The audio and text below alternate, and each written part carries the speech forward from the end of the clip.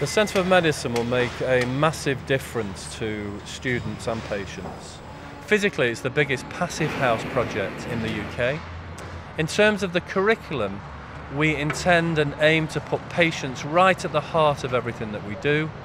And in terms of the community, we have a commitment to a community engagement strategy, which means that all stakeholders will have a part in the building and in the project, today and tomorrow. The Centre for Medicine is a highly energy efficient building. It actually will achieve what's called Passivhaus accreditation, which basically means it's super energy efficient. We have super levels of insulation, all the glazing is triple glazed. Underneath the building we have 1.6 kilometres of 300mm diameter pipe, which are buried at 3 metres down underground. What this actually does, at that depth, the temperature ground is a constant 15 degrees centigrade. So during the summer, all the air gets sucked through these pipes first. So if it's 25 degrees C outside, by the time it reaches the plant room, it's actually dropped to 15 degrees C.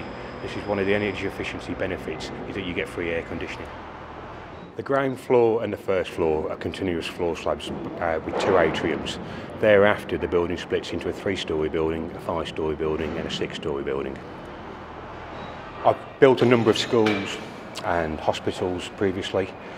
This building, mainly because of its energy efficiencies, this will be 10 times more energy efficient than any normal building that we've put up in the past. Now, of course, the University of Leicester was founded on philanthropy. Without philanthropists, locally and nationally, the university wouldn't exist. So we have a long tradition of benefactors and supporters getting right behind the major projects that the university wants to advance. This is the biggest appeal the university has ever launched. It's a £10 million appeal to complete and realise the vision for the Centre for Medicine. And the appeal will run into 2016, and we look forward to working with our supporters and benefactors to realise this fantastic vision. I'd like to say to the people who support the Centre for Medicine a big thank you, because we could not do it without you.